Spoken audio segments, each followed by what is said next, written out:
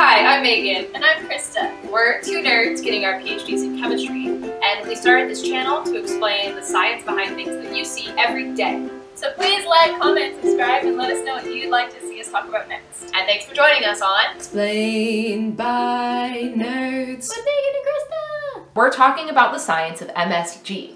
Yep, this stuff. Today we'll be answering a few questions. What is MSG? Where does it come from? And will it kill you? So, what is it? MSG stands for monosodium glutamate. Sometimes monosodium glutamate is called glutamic acid, but they're the same thing. It's a molecule and a chemical. It's also an amino acid. Amino acids are really important. They are the molecules that make up all of the proteins in our bodies. Without proteins, we wouldn't have hair or nails, and none of our cells would work. We need proteins, and so we need amino acids. There are 9 essential amino acids. They're essential because our body can't make them, so we have to get them from food. But glutamic acid is one of 11 non-essential amino acids. It is non-essential because your body actually makes it. That's right, you're full of MSG. All of this talk is making me hungry. So, Krista, where can we find MSG? I'm so glad you asked, Megan, because we're eating it right now. And for all you MSG haters out there, get ready to get shook.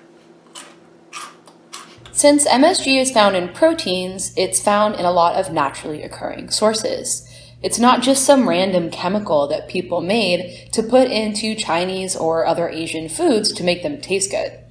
Yeah, so stop saying MSG is in Chinese food, and that's why Chinese food is bad for you. You can find it in mushrooms and fruits like grapes and tomatoes. I love tomatoes. A quick question, fruit or vegetable? I would say fruit. Okay, that's what Google says too. Anyways. MSG is also in cheese, my forbidden love. Thanks, lactose intolerance.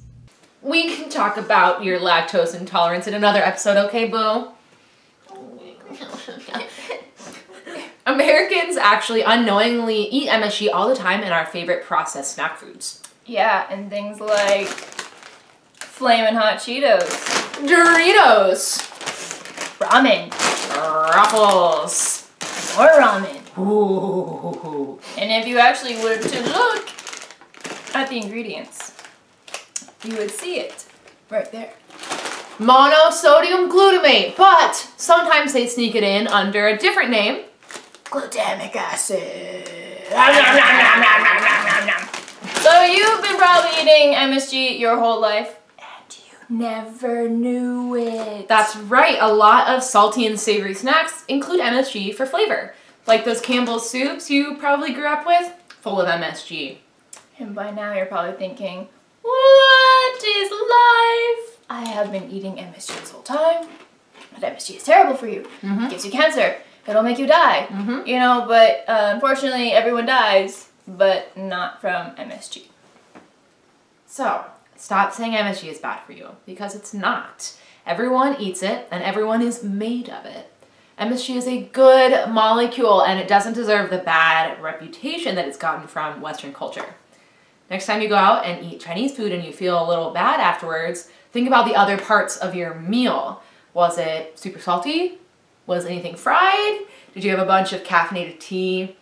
It's probably those components that are causing your suffering and not the MSG. Thank you, Megan. This almost makes up for all the years that everyone's been telling me how much MSG is in Chinese food. Happy to help. Thank you.